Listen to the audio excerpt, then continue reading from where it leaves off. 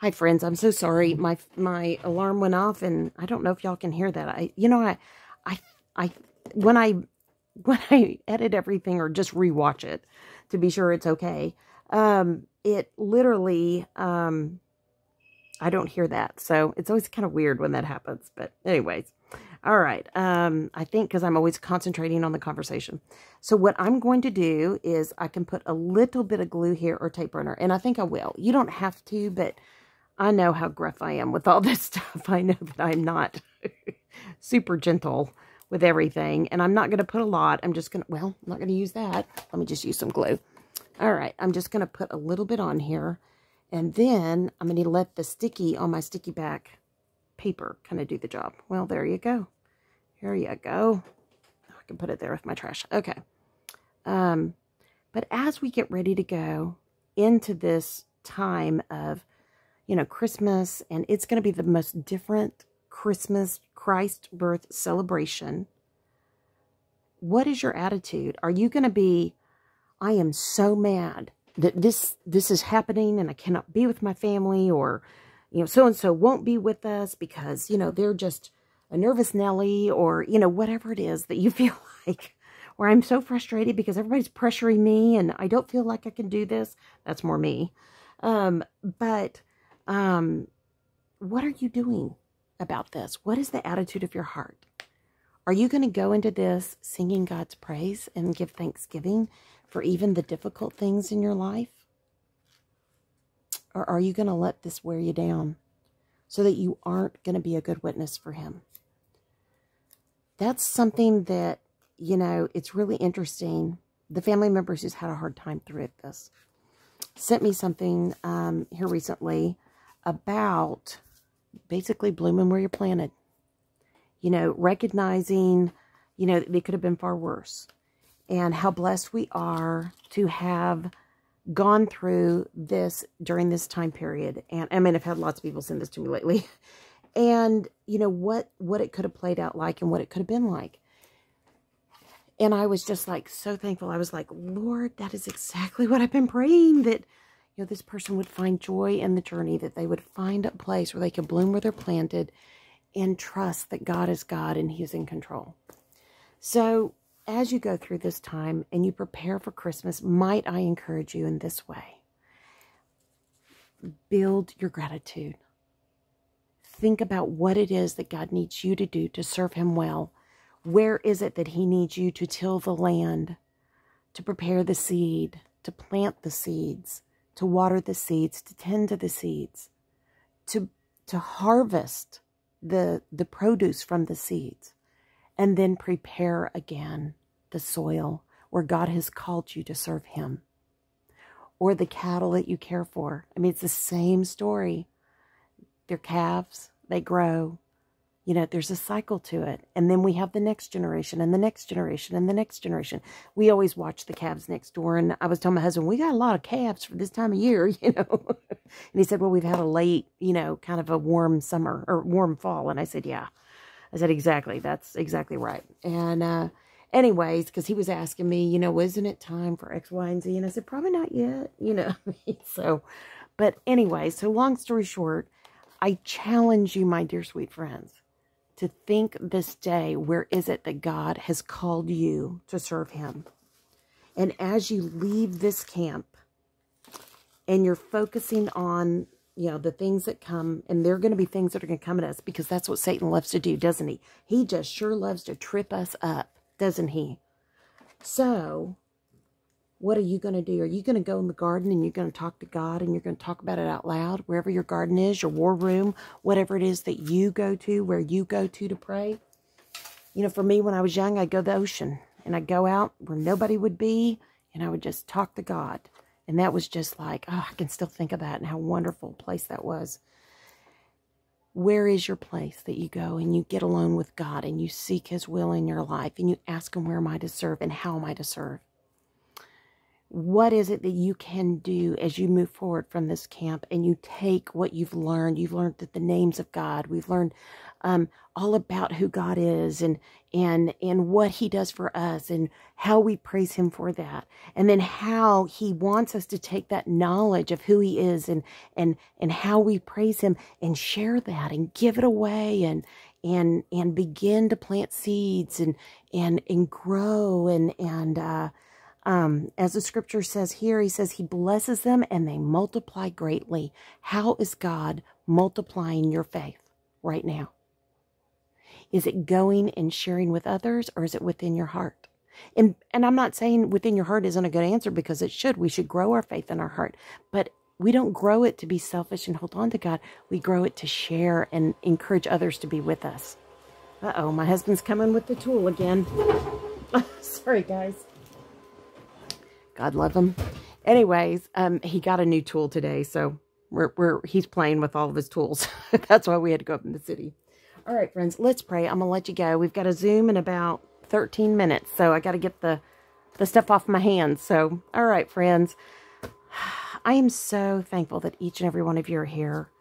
I just want you to know how much God loves you and what a plan he has for your life. And there is someone very special in your life that he wants you to share with about your testimony of who he is in your life and what he has done. Because you may be the only person that person may meet so that they can know him as Savior. I know. Sometimes it's hard to hear, but you are so special in God's kingdom. And he really loves you. And he wants everybody he created to know him and be in fellowship with him. And are we being obedient in doing that? Okay, let's pray. Dear Heavenly Father, thank you so much. Thank you so much for all that's been provided in this camp and all the different types of resources that you had me pull things.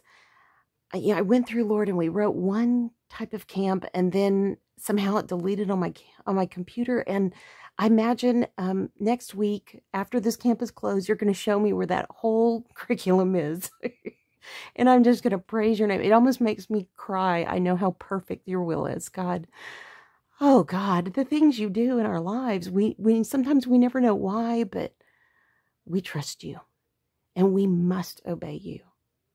And not only as we know you as Savior in our lives, but as we continue in this world, Lord, no matter where we are, whether we're at home, sheltered in since March, thank you. I don't even know.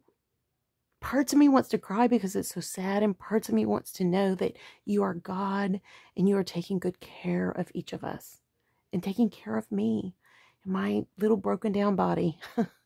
Well, I wish it were little, but you know what I mean, God. But I just thank you, God. And we praise you in the good and the bad. We praise you during this pandemic, and we thank you, God, for all the provisions that you've given us and all the people who are serving and able to get out and go out and do these things. And God, we ask you right now to protect them. Today, as we drove by and we saw the long line of cars waiting for COVID tests, I couldn't help for praying out loud. And I know that, my husband doesn't necessarily like to talk about COVID, and I tend to go there because I think about the homeless camp that we saw, and then the people in line to get tested, and the nurse standing out there taking the information, and I prayed for her safety. And Lord, I know that you know all that is going on, and we trust you.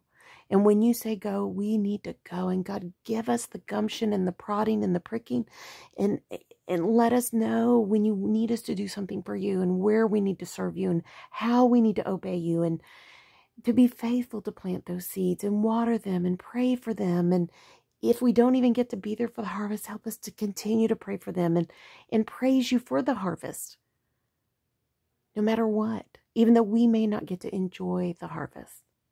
How much of a blessing is it to be a part of your work in all things, God? Lord, as we finish out this day, we give this evening to you, and we trust you as we move forward through this Thanksgiving season and this time where people are mostly used to gathering. And how much I thank you for our children who have been so understanding and respectful. I know that there was a challenge with one of our kiddos, and it just worked out beautifully today. And that not only in our family, we're going to have another family that we've always celebrated with. And God, we're doing it all the way you've designed it right now. And as somebody who is not technologically savvy, I thank you for the journey of learning how to compress files and send large emails and just things that I used to know. I used to teach it, but I haven't used it in, golly, wow, I don't know.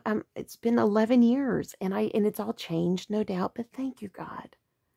And so as each of us go through this season, let us see where it is you need us to be. Help us to learn what it is you need us to learn. And then help us to go to the garden and pray, or to our war room and pray. And help us to pray for those that we get to plant seeds with, and those we get to just see their eyes. And not even get to go back and give them the tract or the meal card. Thank you.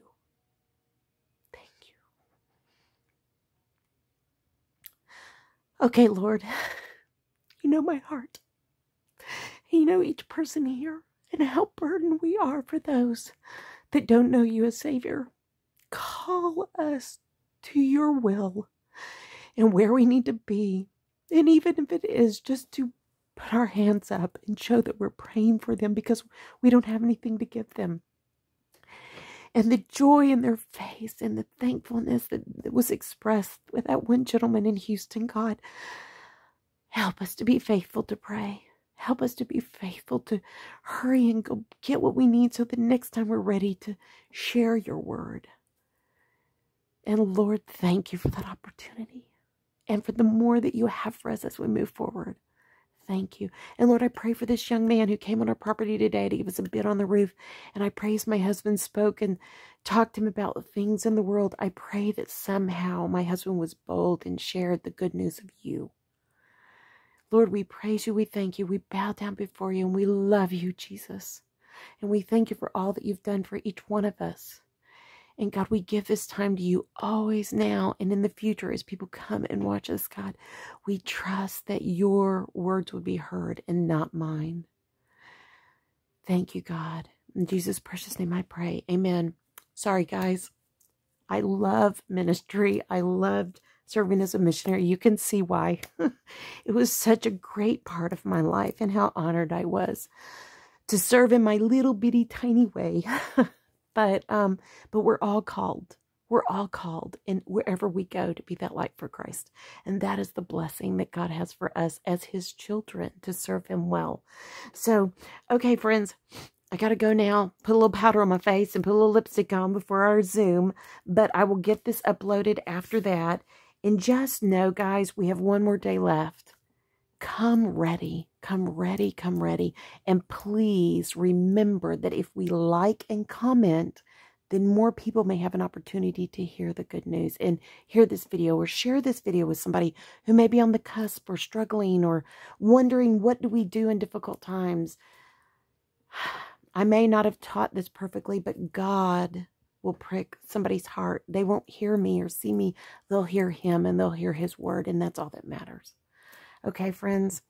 All right, guys, I love you, and I can't wait to see your beautiful faces. I hope we have a lot of people. I know it's a busy time, and if you can't come and you didn't come because you're going to see this after, that is okay.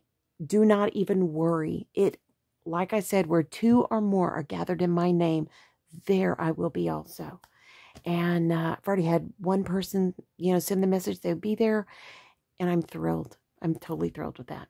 Okay, friends, keep serving Jesus well. He needs you. He created you for fellowship with him, to know him, to read his word, and to pray and talk with him and praise him and thank him, and then share that with somebody else. All right, my friends, I love you. Y'all stay safe. I'll talk to you very soon, some of you. And if not, you'll see this video when it comes up. And tomorrow's going to be an amazing, amazing class. Okay, guys, I'll be talking to you soon. Love y'all. Bye-bye.